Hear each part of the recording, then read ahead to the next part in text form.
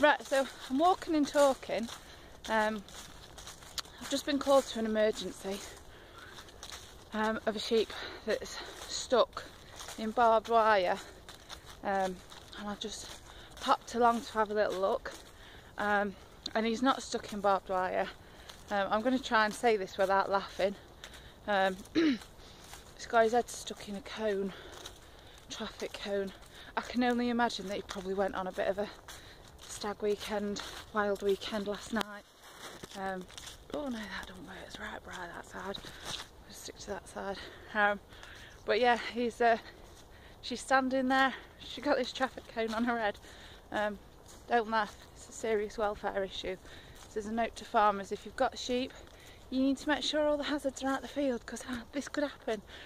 So I'm hoping she's going to be dead easy to catch, because at the minute she's not moved for the last 5 minutes, because it's just took me that long to walk around the field to find a way in. So I'm hoping I'll be able to catch her, and then just whip the cone off her head.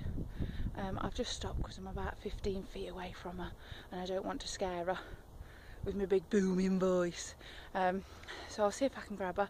Might try and take a couple of pictures for you, so you can see. But hopefully I can catch her, because if I can't catch her, this field's massive.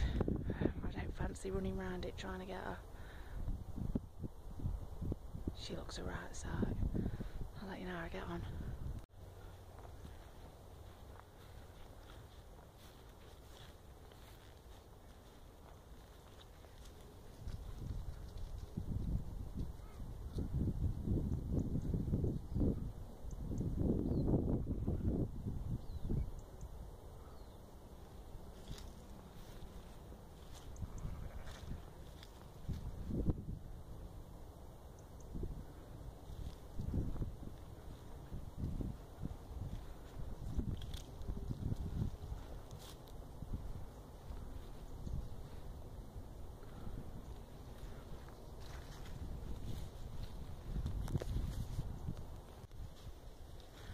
This is a sheep.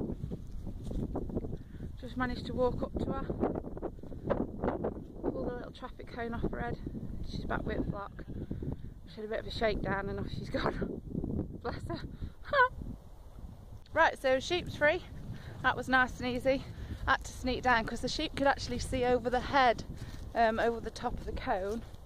Hang on a minute. Okay, that's better. Right.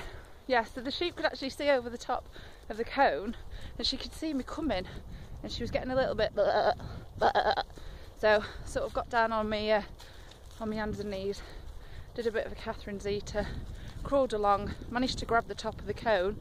So she obviously panicked, did what come natural, she backed away, and out she popped, and I was just left standing holding the cone. Would have got a picture for you, but it literally was a second. Dead quick. She's gone off, she's with the rest of the herd now.